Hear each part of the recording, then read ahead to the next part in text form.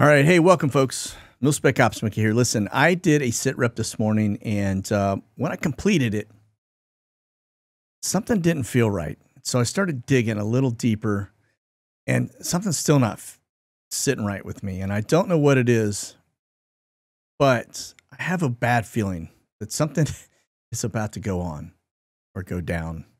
Somebody just is making a very large move on the chessboard, okay? And I want to share that with you because it's going to be a data point, and I'll probably say this quite a bit. And at the end of it all, you probably will be glad that I said data point quite a bit.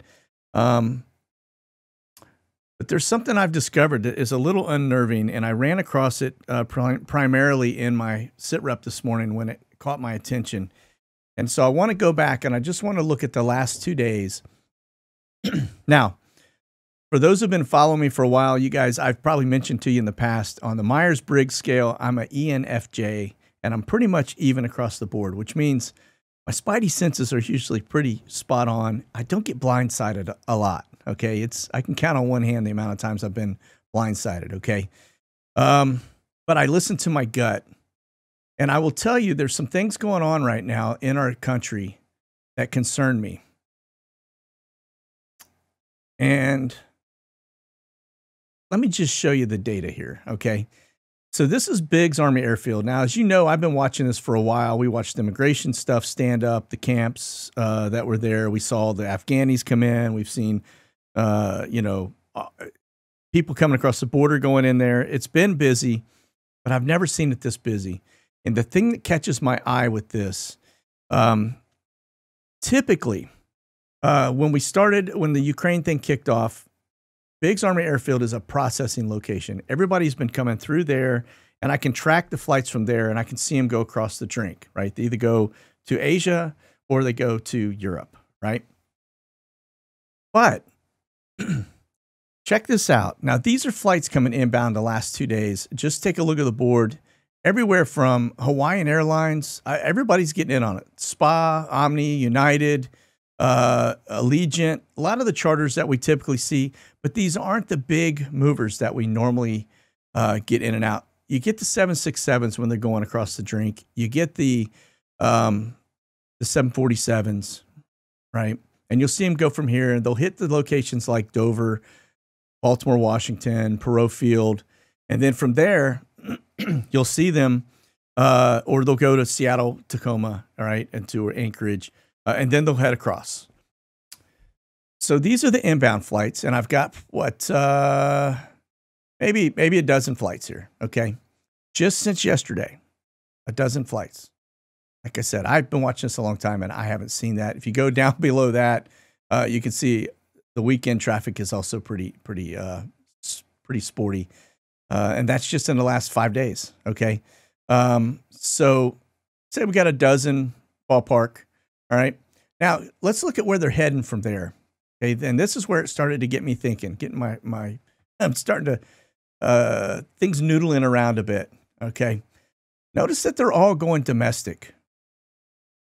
And they're smaller. They're not the international flights, except for that one right there. That Omni is probably international. And it's probably headed over to Europe somewhere. Okay.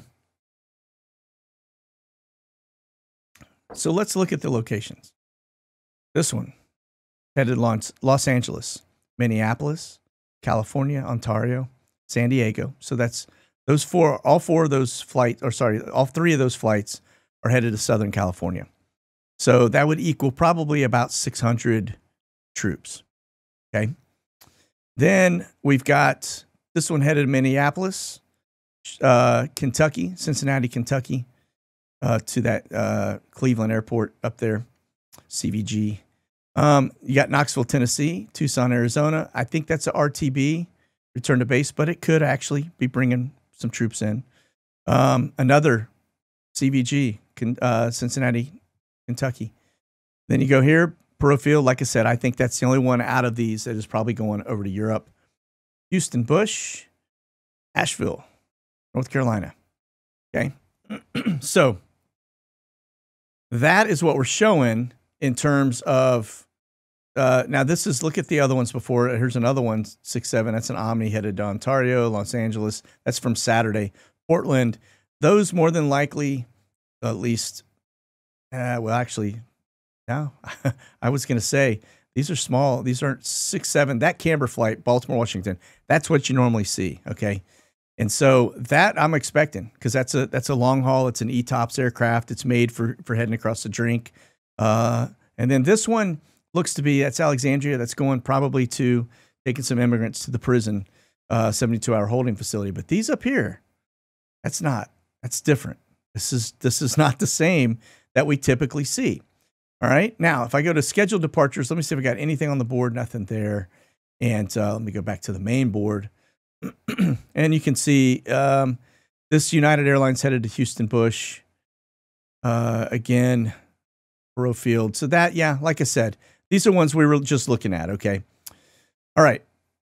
So this is what I would consider an out of sequence or out of tempo or just out of the normal activity. Now, remember, Biggs Army Airfield has two primary units that they engage with there. One is artillery guys, right, and all the support. There's an aviation unit tied to that. And then there's also the 31 Bravo guys, military police. And the reason I know that is because I see them getting processed through here. They go to Guantanamo Bay all the time.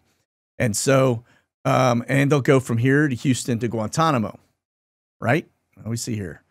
Now, let's circle the wagons on this, which got me thinking, well, what's going to Guantanamo Bay? Check this out, all right? Now, again, let's just look at the board as a whole. This is the last 2 weeks, right? Last Friday to this current Friday to this week, okay? Now, this stuff falls off. I don't have the ability to look beyond what is on the screen, but I will tell you the last time I went to Guantanamo Bay, I noticed that there were flights coming in by Eastern Airlines from Joint Base Andrews. That's DC, Maryland, okay? So I've been watching it, and it's coming in Saturday, right? This is one. You go on up the board here a little bit for the next Joint Base Andrews. Here's one, again, Saturday. And then here's another one coming in today, right? So we're starting to see this uptick of aircraft coming in from Joint Base Andrews.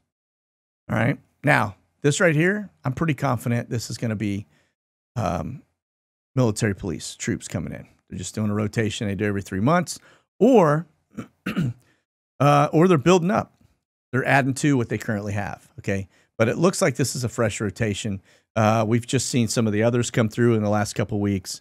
And so I'm, that's in line. It's nothing that would cause me to go, oh, that's the smoking gun. Right. But we do have this SAM flight. This one actually originated, even though it came out of Belize, it's a special air mission flight. It's one of your blue and whites.